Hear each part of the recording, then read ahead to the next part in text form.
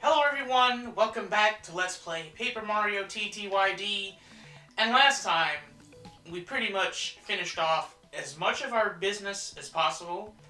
We've obtained all of the star pieces, all 100 of them, all, let's see here, 6 times 7, that would be 42? 42 Shine Sprites with all of our party members upgraded to the max. We've also obtained every single recipe.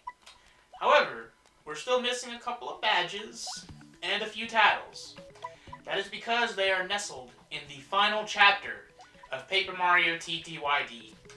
And we have a full roster of items. I mean, not all the way, because there might be some items in the chapter we may want to collect. Plenty of shooting stars, an HP drain, which is... I'm going to try and save that for the actual final boss because it can be pretty tough. And yeah, things are looking pretty good over here. Now, which partner are we going to take with us? Well, we started with Goombella, so it's only fitting that we go into the unknown with the party member we started off with. Even though I personally would have picked, like, Dino or Vivian or somebody else like that. Maybe even Bobbery, just for the chance of the funny British accent stuff, you know? So, I do want to preface this a little bit before we actually start it proper. Let me see my quick badges here. Okay, this is looking very good. I have Power Quake, too, because I have 2 Quake hammers stacked. Wow. Wow, dude, that's nuts. I want to preface this by pointing out that a lot of the enemies in Chapter 8 are also encounterable in the Pit of 100 Trials. So if you want to see the catalogs for those, I believe it's bonus episode 4 that you'll need to look up.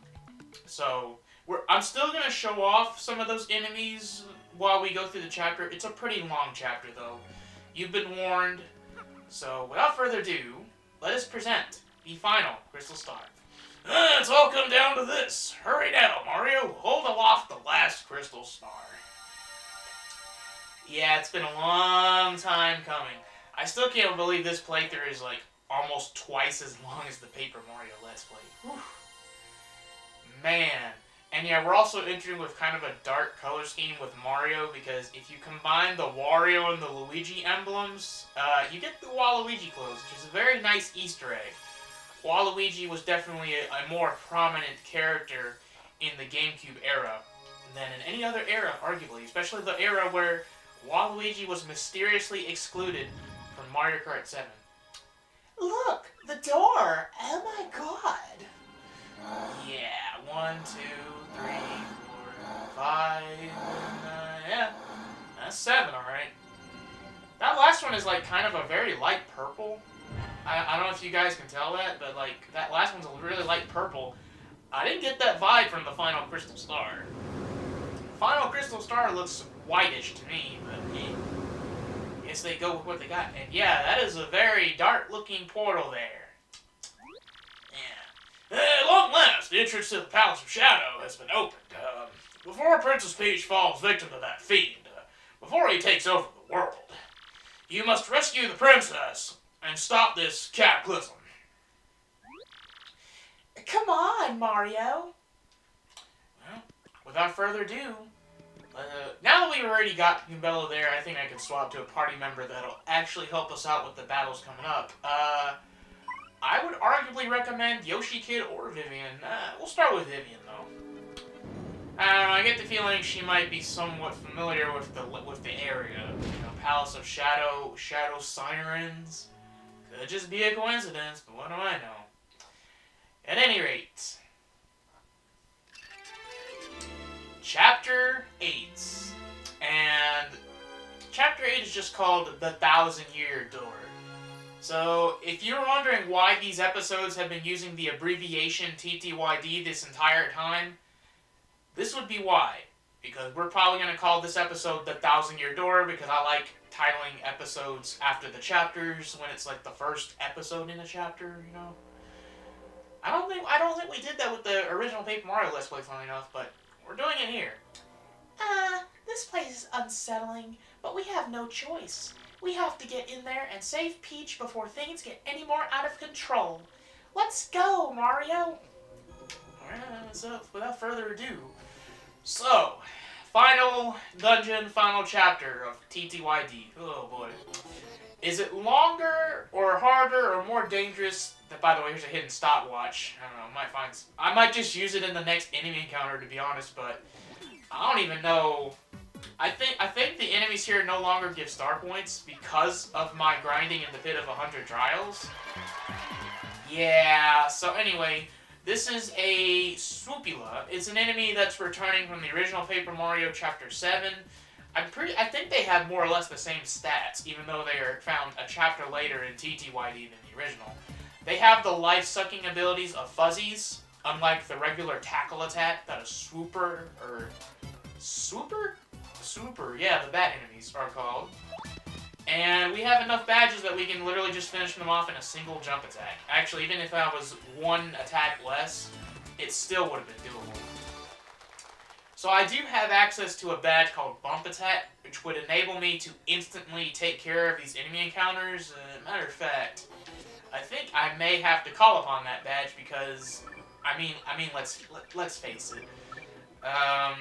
We are not going to have to really worry about experience, and I'm only going to try and show off the enemies like one at a time because, like I said, this dungeon is already... Oh, I had Bump Attack, but the enemy encounter still took place. Interesting, interesting. Alright, I guess we'll try to use Stopwatch here because one of the Swoopulas has an Ice Storm, and that can freeze you, and that can be annoying. And it worked on all of them, so I would say that was money well spent if we actually spent any money on the Stopwatch. What an interesting start, using that random Stopwatch to actually do something. Yeah, the Bump Attack is supposed to instantly destroy enemies if they don't yield star points. But these enemies don't yield star points, so I don't know why the Bump Attack didn't work there. It's really strange, unless there's a glitch with the Palace of Shadow where all of the enemies are immune to Bump Attack even if they don't give experience. I don't know. Kinda strange. Let me double check if I actually have the badge equipped. I should. I literally just equipped it, so I don't know what's going on here. Yeah, what? The enemy is supposed to instantly be destroyed if it runs into you, but for whatever reason, that is not the case. Well, that's definitely strange, but I guess we're just gonna brute force our way through here. We have so many badge points from the Pit of 100 Trials grinding that I have Flower Saver and double Power Plus on everybody. It's unfortunate that the life sucking doesn't work like it does in the original Paper Mario, where if it latches onto you, you just rapidly press the A button and you'll mitigate damage. But I guess if it's only one attack, it's alright. So I would say that that attack is harder to deal with in TTYD. I wouldn't even try to super guard. So if the Bump Attack, for whatever reason, doesn't work here, we might have some problems. But I think... Oh yeah, over here it doesn't even matter because we're going to run into one of those few enemies that aren't found in the Pit of 100 Trials because it's a certain variant. And we have a 4 shooting stars, so we're probably going to make use of that. Oh, this enemy, though, you're probably already familiar with because it showed up in the original Paper Mario, but really it's shown up in a lot of Mario games. I believe first appeared in Super Mario Bros. 3. That's the Dry Bones. We ran into Dull Bones all the way back in Chapter 1. Yeah, Quake Hammer would be really excessive right here. I think we're just going to use Super Hammer, but... Yeah, Dry Bones are an upgrade over the Dull Bones in the sense that they aren't defeated instantly when you dwindle their HP to 0. They're still going to be able to fight. Ooh, nice double super guard there, though. But, yeah, the only way to instantly defeat a Dry Bones, or rather finish it off, is to either use a fire attack or Bobbery's bomb attack. I want to note that when it comes to Vivian, her Fiery Jinx will count, but for Shade Fist, it only counts if it's the burn effect after the fact that finishes off the dry bones in question. So since the enemies don't give star points and bump attack doesn't work, I guess we're just going to have to try and avoid them. Alright, so this is what I was talking about.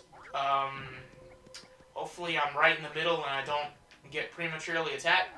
Because I'd rather do the title log entry as we get closer, but we dealt with bullet bills and bill blasters in Chapter 5, and now we're going to run into the more advanced versions. The Bombshell Bill Blaster, yeah, B-Bill Blaster, which is short for Bombshell Bill Blaster, and there's the Bombshell Bill, of course. 10 HP and 4 defense is a lot to deal with, but these were enemies in the original Chapter 8 from the original Paper Mario, so they're just carrying that tradition over for the most part. Quake Hammer would be very tempting here.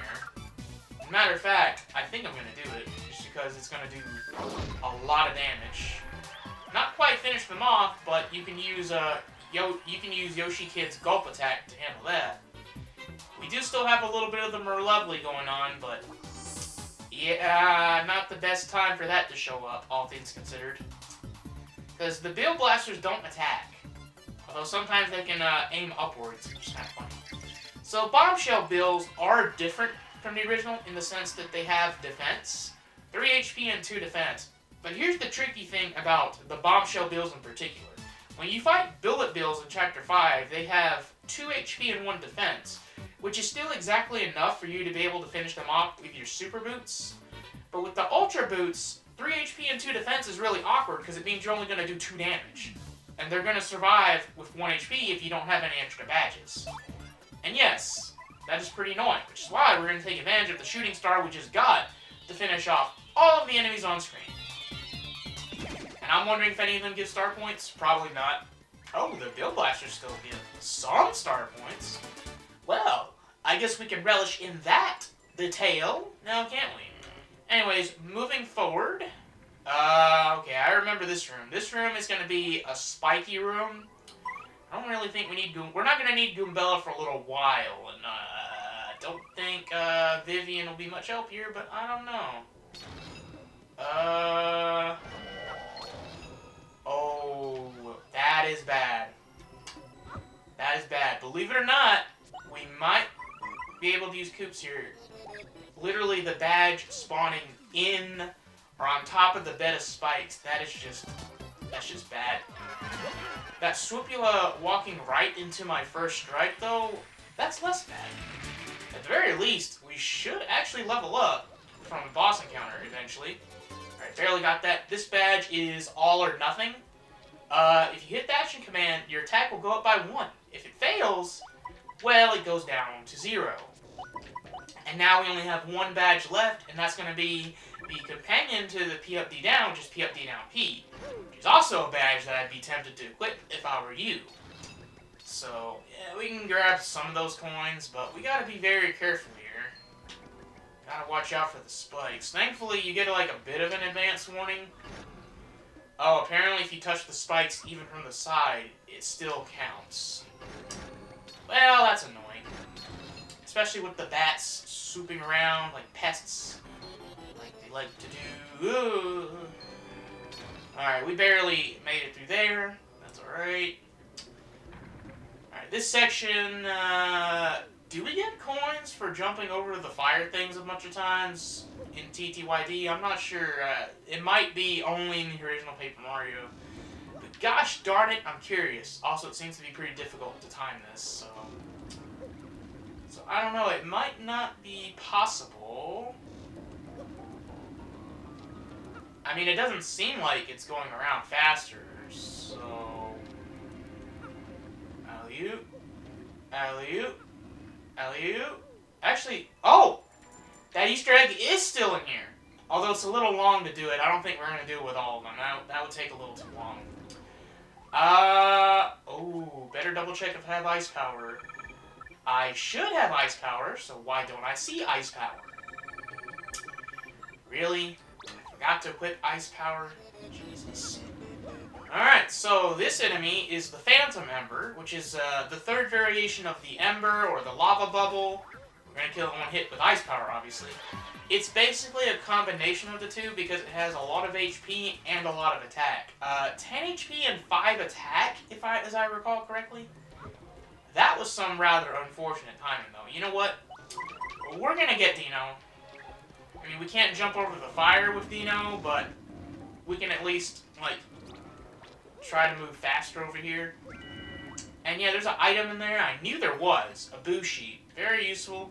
The Phantom Ember dropped Fire Flower, but that is not an item we're really going to need. For this section, use Vivian or Tube Mode, but I would recommend Vivian more, to go under the high fire bars, and over the low ones, you just jump over. Not mistaken, this should be the room... Okay, I believe this is going to be the room where we fight the first of, like, 5 bosses in this dungeon. It's going to be nuts, so... This boss is going to be a throwback to the Red Bones fight from Chapter 1. The Dark Bones. None shall pass by. Let those who would disturb her sleep fall into the depths of endless darkness. Now, one difference, though, is that the Dark Bones will actually be roaming around, whereas the Red Bones just stayed in the same place. Although this kind of makes the Dark Bones easier to track down in a way. Kind of. By the way, I don't know if Flurry's Gale Force will actually work here. It might. Anyway, we'll go ahead and encounter the Dark Bone, and of course we're going to run into all of the Dry Bones as well. You're probably wondering what we're going to do here. First of all, let's tattle the Dark Bones, because this is the only place you can tattle them is in the Palace of Shadow. But believe it or not, this isn't the last time you can tattle it. That's a Dark Bones. It's the baddest of the Bones game. Max HP is 20. 5 attack, 2 defense. That's a lot. Otherwise, it's basically just a stronger version of the Dry Bones or the Red Bones. It can actually spawn other Dry Bones. And the Dry Bones can do that as well. All of the bone enemies in this game can spawn other variations. But anyways, to finish off the Dry Bones, you can use either Art Attack. Actually, you know what? Let's show off Supernova, because we acquired it at the end of Chapter 7, and this is actually a really good time to show it off. It's actually a really simple special move. You just spam the A button a lot. That's all you need to do, and you might hear me clacking on the A button a lot. But the damage potential is quite high. It goes all the way up to 15, and it's relatively easy to perform. So, yeah, you don't even have to do that much to do enough damage to defeat all of the Dry Bones, right? So it's not that big of a deal. Ooh, that attack is fast, though. But at any rate, you do want to try and finish off the Dark Bones quickly after you do this. Probably not that hard to do, though. Didn't even have to do a spin jump. And hey, 3 star points. I mean, that's not terrible. But, yeah, there we go. Took care of that, and we got the key. The Palace Key, of course. Yeah, but just letting you know, this is going to be a long dungeon. And while that's like the first boss encounter, I would say that that's not the first major encounter. But hey, we got an Ultra Shrimp at least, so I guess that can be alright. Oh, we're going to have the freaking bombshell bills again.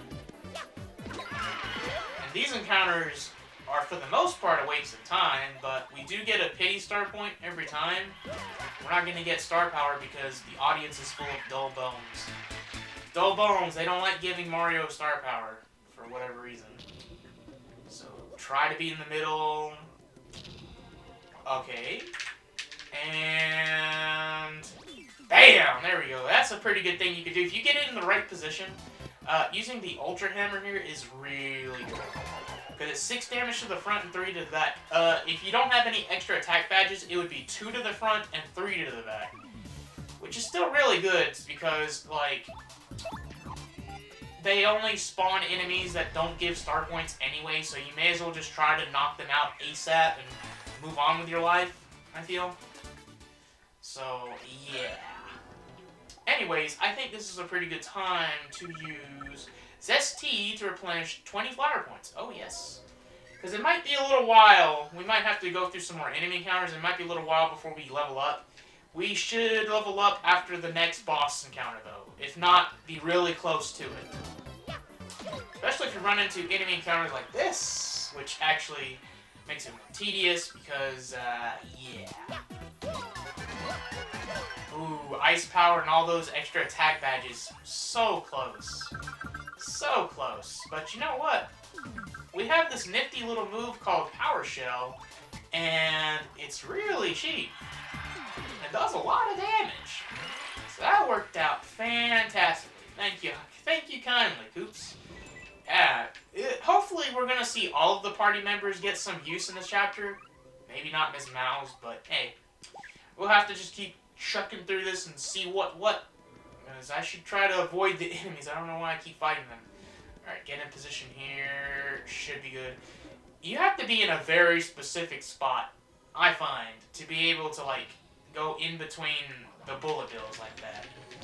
But this strategy right here is just, like, it's immaculate. As far as I'm concerned. So... Oh, no, I freaking failed it. Dang. That's what the all or nothing does. Well, if I failed it, I may as well go for the Power Quake. With a Flower Saver, it costs 5 flower points, which is only 1 more than the cost in the original Paper Mario. But it's still really good. So, you know, we should be able to finish off this guy. Yep. And now it's just going to be like 2 enemies. It's not that big of a deal. Actually, a funny thing you could do is you can actually use Super or Ultra Hammer on the bullet bill to hit the cannon. And I kind of want to do this just for the hilarity of it. Yeah, give it a taste of its own medicine. That's pretty nifty. I'm not sure if they're immune to Bobbery's bomb attack, though, by the way. I think they're immune to fire, so if they're immune to fire, they might be immune to Bobbery's bomb as well, unfortunately, so I probably wouldn't try that. It's also one reason why I haven't been using Bobbery a lot. Might be seeing a lot more of him after the next boss encounter, though. So I want to see why Bump Attack isn't working real quick. So like, yeah, okay, Bump Attack literally does not work in the Palace of Shadow, and I have no idea why that is. Yeah, it's really weird. Alright, we will take advantage of Power Shell once again. Finish them all off. Easy peasy lemon squeezy. I'm not sure if Ms. Mouse can steal an item from an enemy that's, you know, fire or full of spikes. It's probably really risky to try it. I can't believe Bump Attack doesn't work in the Palace of Shadow, though. That is just annoying as I don't know what. And we got a Jam and Jelly, which will complement the Ultra Shroom we got earlier. And we got the P Up D Down badge, which we do want to equip. I could try to wait until, well, we just do this and it'll be alright. Thankfully, I planned ahead. I knew I was going to keep those badges, so I made sure that every other badge is one I want to keep, except for return postage. I'm not too sure about that one. I'm not sure about the usage of it. But anyways, Goombella should be fine. Like I said, we're just going to have to ignore the enemies for the most part. Because there's the only enemies so far that give star points. Oh, this room. Okay, so this is similar to a puzzle from the original Paper Mario. You have to follow where the torches are lit. And you have to do this several times. But since the pattern is fairly obvious, you just go where the torch is lit up and not where the torches are unlit. Eventually, you will get through these series of rooms, and you should be just fine. So I think it's down 2, and then I think it alternates. I think we're going to have to go up and then down. It takes a little bit of time, but it's not exactly... Oh, no, I guess it's up twice. I'm not sure if that makes the pattern simpler or more complex. Probably a little bit of both. Anyways, bottom one is good now. And thankfully, we're not going to have to backtrack through this series of rooms unless you miss something and you try to come back in the post-game, which, if you decide to do that, God help you, because there is no way, no instant return pipe or whatever to get you back to the entrance, so... But, on the bright side, the Palace of Shadow has no star pieces or shine sprites. You will have obtained everything before you come here. So, the only thing I can think of that you'd be missing would be like an item or something like that. Or a badge. But thankfully the badges are put early on here. So, that's not too bad. Oh my god, we get out of one weird room just to find another one? It's huge. I mean, it's like an underground city, right? What is this place? Yeah, it's pretty funky. Anyway, there isn't that much we can do here right now, but hey, Bobby is going to get some use. Because these Chain Chomp statues, well, they're a little deceptive. You can actually blow up the Chomp head to turn them into pipes. Go into the background and hit these switches. There's actually 2 of these, so we're going to go ahead and hit one, and we're going to hit the other one as well, but we're not going to be able to do anything with the boat panels until we take care of the next boss encounter. It's probably also where we're going to end this episode. It's just going to be one of those breaks. So, should be alright. And we're also going to have the encounter with a regular Chain Chomp. We encountered red Chomps in Glitzville. Now we've got regular Chain Chomps, and they have a lot of defense. I think they have 4 or 5 defense off the top of my head. But thankfully, we have just enough attack power that we can finish them off with an Ultra Boot Spin Jump. And they give 1 star point. That's pretty neat. So that gives hope that some of the enemies later on here might give star points as well. It's worth pointing out that even if you grind in the Pit of 100 Trials before coming here, which is recommended for the most part, some of the later enemies will still give a little bit of star points. And, there are so many boss encounters here that each give, like, 30 or more star points. You're probably still going to level up a couple times. So I wouldn't worry about that too much. I do want to give a fair advance warning, though, that the final boss does not give star points. You will get the 1 pity star point. I don't know why the developers decided to go for that, but that's just the state of things. And I don't know why heart blocks are, like, all of a sudden really cheap. I don't know if you noticed, but the heart blocks in late Chapter 6, Chapter 7, something like that, started to go all the way up to, like, 20 coins a pop. Now all of a sudden they're back to 10. I don't know if this was the developers regretting putting a cost on heart blocks in the first place, because it doesn't make sense, first of all. Or they just feel like having a cheaper heart block is good when you're in the final dungeon. And you're probably going to have to be doing that a lot more often, to be fair. Which is a possibility. It is unfortunate we can't easily go back to Zesty to combine the Ultra Shroom and the Jam and Jelly that we get to make more Jelly Ultras. That would have been nice, but that is neither here nor there. Let us keep progressing because we have to get a key from the next boss encounter to move on. Oh, before we do that though, we got another new-ish enemy because I technically encountered this in the Pit of 100 Trials. This is a Dark Wizard. We haven't encountered a regular Wizard. That's because the regular Wizard is a Pit of 100 Trials exclusive enemy. This has 10 HP and 2 defense. I think it has like 5 attack, but not that much defense. We easily kill it. I probably could have killed it with regular Ultra Jump. Wow, 2 star points? They give more star points than Chain Chomps. I'm actually surprised. And we got a freaking Thunder Rage out of it. Alright, let's go. Might try to save that for the final bosses. I don't know. Shooting Star is better than Thunder Rage, but for some reason I like Thunder Rage more. I guess it's just the idea of summoning a lightning storm is kind of cool. There we go. And, you know, in the original Paper Mario,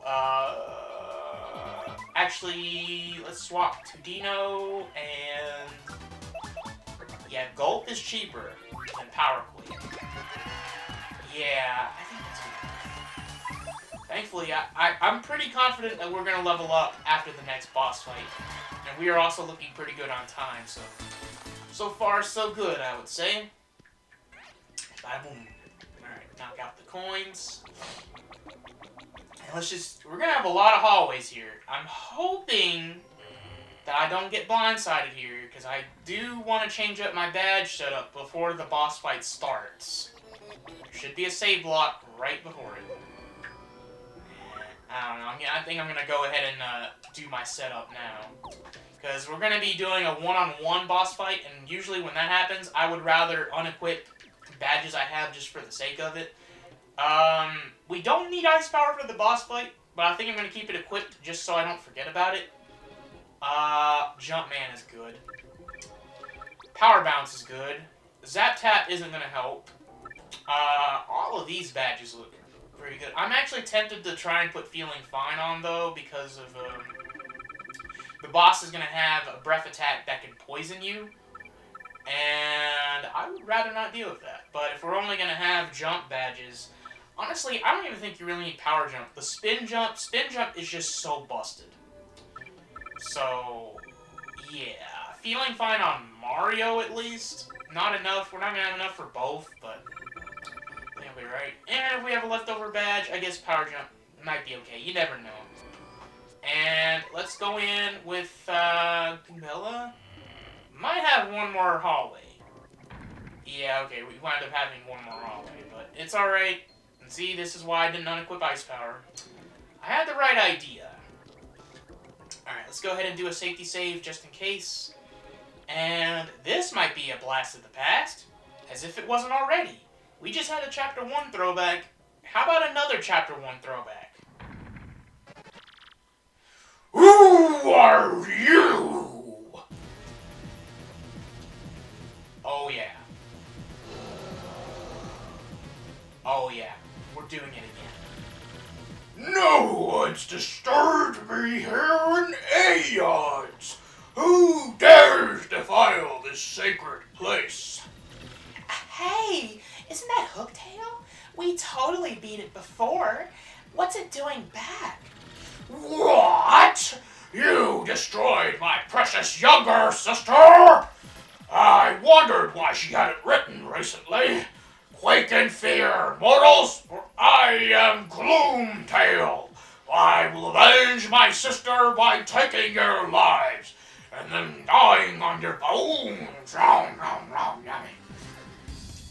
So yeah, not only did we just figure out that Hooktail was apparently a female dragon, could have fooled me, Gloomtail! Yeah, even harder version to... See, here's the thing though, if you actually watch bonus episode 4, where we finish off the Pit of 100 Trials, the secret boss is a harder version of these tail enemies. So, yeah.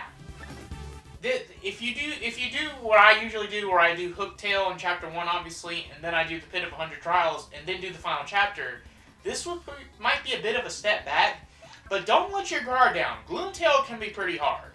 I would say the hardest boss encounter thus far. It's actually he's actually a step up over Magnus 2.0, if you can believe it.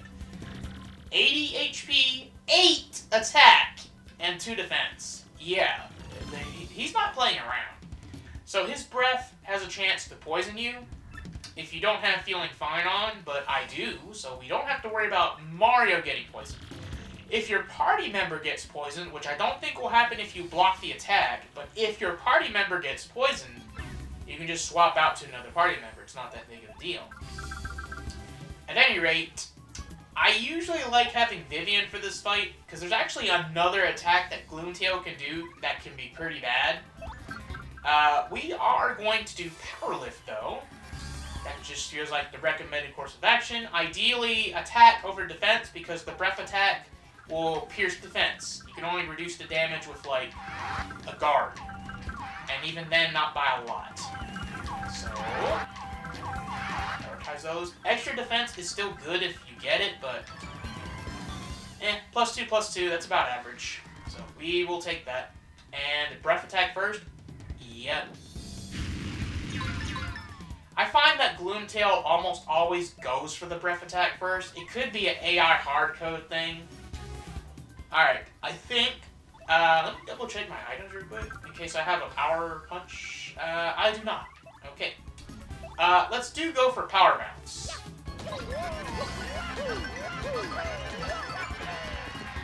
Alright. That's an easy way to knock out 30 HP. Another reason I like using Vivian for this is because if you chain your Shade Fist, you'll have a consistent burn attack effect going on. Gloomtail's a little bulky with HP, so having consistent damage like that is pretty good. Wah! You are tough meat, my little tasty morsels. But how will you fare against this? Yeah, that's pretty rough. That actually did a lot of damage. Think I'm gonna do power bounce and then maybe like heal with Vivian or something like that, because that was pretty bad. We're doing a lot of damage with power bounce though. He's actually almost dead. Wow, I'm kind of shocked. This might be slightly wasteful, but I'm kind of tempted to go for a Lactus Bump on Mario. It'll be full HP recovery and a lot of recovery on the flower points. Are we going to see that attack from Gloomtail? That's what I want to see. Otherwise, this fight's going to be incomplete, obviously. You are not the easy prey you appear to be. I would never be able to show my face again if I was bested by you whelps. So I will show you the true extent of my power. Oh boy. So, Gloomtail is about to use his Mega Breath attack, which isn't going to kill me, but when else am I going to show off Vivian's Veil? Yep, there we go. So it's similar to Bow's Out of Sight from the original Paper Mario. The one downside is that it uses up both turns. But yeah, Mega Breath is purely a damaging move. I don't think it does any stat ailments for what it's worth. Oh, so that's how it works. I guess it is similar to Out of Sight. I don't know. Maybe I've just been using it wrong. I don't know. Anyways, I think we can just go ahead and do a spin jump to finish him off. Well, now we're gonna do it for sure. Let's go, Merlovely. Oh, his freaking head covered her up. That's insulting. Bam. No! Is it true? Can I expire? 23 star points? Are you serious? Didn't even get enough to level up. Well, see, now I'm just salty. But, thankfully it looks like we do have a little bit of extra time. I can actually, knock out some of those fireballs outside, I think, if I'm not mistaken. It's going to require changing up my badge setup. Actually, it's not a bad idea to go ahead and swap to a badge setup where you do have multi-hitting attacks. Don't want to spoil why, but it might have to do with another boss fight we're going to have to do sooner than you might think. And actually, Quake Hammer, or rather Power Quake and Fire Drive could be pretty useful for that. And I want multi-bounce for the, yeah, this is looking pretty good. And, I mean, we're about to level up, and we're going to upgrade badge points, because I'm not going to upgrade HP or flower points ever again in this playthrough. Anyway, we got the star key. It's kind of an unusual key, isn't it? Yeah, there's a good reason for that. So, let's go ahead and go to the left here, and yeah, we have ice power, so I only have to do like 2 of these at worst. I saw at least 2, so we're going to go ahead and do those. We're going to level up, go in the save lot, and when we resume, we will be back at the watery area with the boat panels. Keep the simplicity on that. I don't really care about using up my flower points because we're about to level up, obviously. Koops, because Koops is cheap in terms of flower point cost, not really in terms of battle usage. I don't think he's that cheap, to be honest. So, yeah, that's one. We'll go ahead and grab the other. I mean, I'm glad it worked out that way. I just didn't think Gloomtail would only give 23 freaking star points. That just goes to show how ahead we are right now. Because Gloomtail normally gives 30. Like a chapter boss, even though this isn't even close to the end of the chapter, funnily enough. But, yeah, I mean, it is what it is. So, we're going to get the level up. Go ahead and upgrade badge points. Of course, probably going to fiddle with the badge setup in between episodes here, but... Oh! Mario became a superstar. Next battle, Mario's Crowded Stage. Ooh, that is some good timing. Yeah, we're level 30. Based. See, that right there is how you end an episode. Actually, you know what? I think I'm just gonna go back to the area and end the episode that way instead of because we still have a little bit of time, but yeah. So, we managed to defeat the first couple of boss fights here in Pass of Shadow. We still got about 3... Actually, that's 3, not counting the final boss. So if we count the final boss, there's actually 6 boss fights in this chapter. Which is pretty impressive, because the Bowser's Castle in the original Paper Mario Chapter 8, it had a lot of boss fights, but I don't think it had 6. And one of them was optional. So, yeah, this is actually a pretty good step up. So, whether you think that this Chapter 8 is better than the other one or vice versa, it's probably going to boil down to how much you like boss battles and stuff like that, I would say. Heart block over there. So the save block should be over here. Okay. I believe this is going to be a pretty good spot to end off. I want to have Vivian in the party because she will be useful. Actually, she's down on HP, so... Let's get her healed up. Not that it's going to cost a lot. We have more coins than we know what to do with. Alright, so we're going to go ahead and save right here. And next time on Let's Play Paper Mario TTYD, we're going to try and make some more progress through the Palace of Shadow. I don't think we're going to reach the final boss, but it's looking like this might be a trilogy. So, yeah, next time, hopefully we're going to make a lot more progress here, and probably going to do at least another boss fight or two, maybe even more. We'll just have to wait and see. So stay tuned, and see you next time.